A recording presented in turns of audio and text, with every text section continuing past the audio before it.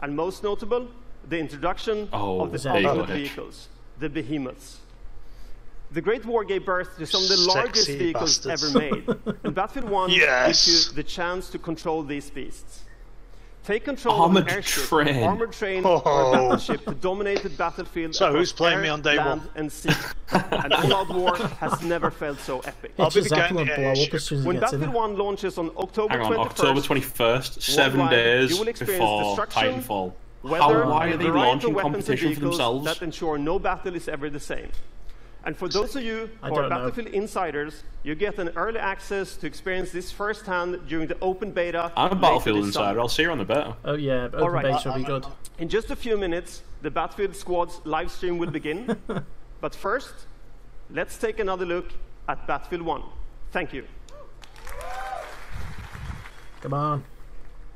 It's exactly the same fucking trailer. Yeah. I didn't say it was a cut of it. Guy's gonna get. You're gonna get us all killed. Head was behind. Is that the guy from Wolfenstein? It looked like so. Not the voice actor though?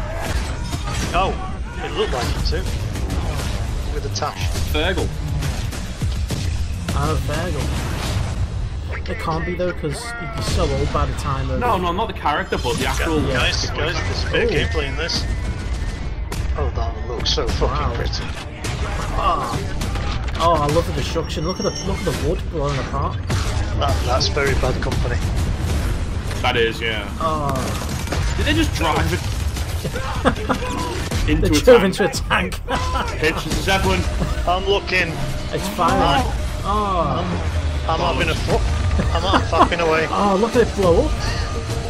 Oh, man. Oh! Titanfall 2, you just got out-hyped.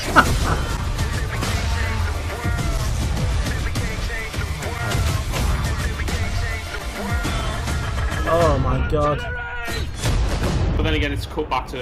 We're not sure if this is in-game or not anymore. True. Yeah, at this point... They were shredding it, though. I mean...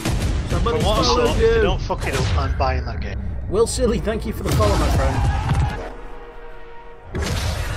How much of that? Oh, look, we're in the desert. Because they shredded them between in-game actual gameplay and in-game cutscenes. True. But it worked, for me at least.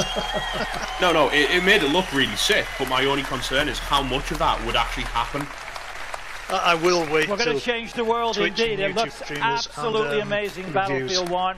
Yeah. So that's our show. We have Battlefield 1 playables right behind me here in London. We've got Titanfall 2. We've got FIFA 17. We've got Madden 17. We here in London. Don't join the army, but I really want this game. We're here till midnight. It's going to be phenomenal. Andrew, I'm sure you're going to have the same there. Back to Los Angeles. I agree. Andy Prime, I agree 110%. Thanks, Peter. Yes. You've with this point, we've only got the trailer to go off, so I'm happy to be hyped. And an hour of Battlefield 1 gameplay. So let's keep this quick. Thank you everyone for joining us today. Thank you to all of you here in Los Angeles, and of course, thank you to everyone in London as well. We're just getting started here at EA Play, so stay with us. There's a lot more to come. They can't beat. And now it's time to play.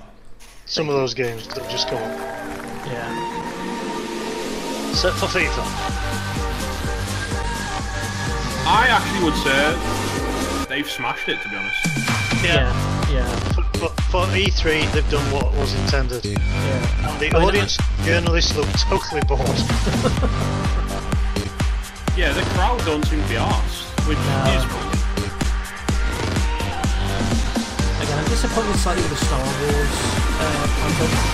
I was expecting a little bit more, but at the same time I wasn't. I was expecting some.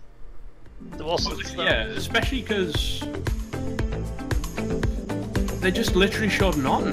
Yeah.